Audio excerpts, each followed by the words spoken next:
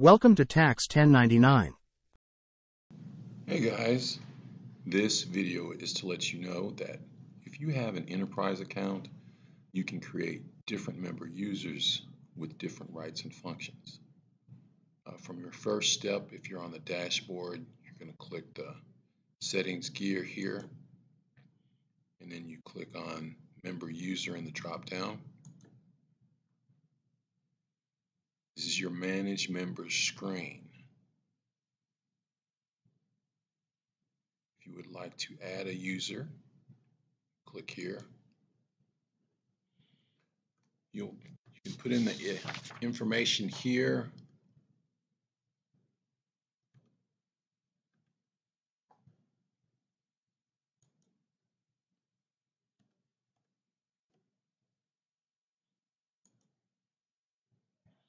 Put your email here.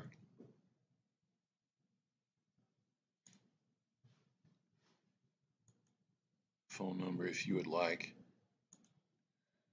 Once you choose what role they would be, then depending on what areas you want them to cover, this role here would be if you want to check specific pieces in regard to what this one does, the reviewer. Click people if you want them to do things with the 10, import data, steps with the forms, or provide payment. Also, once you check these, if you want to edit any of these, you can just click the box here to pull some of these back, to customize it.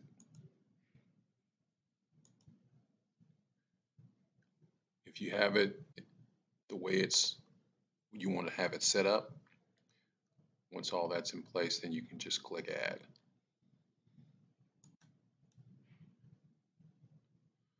Okay, so this member user has been added, the invitation has been sent.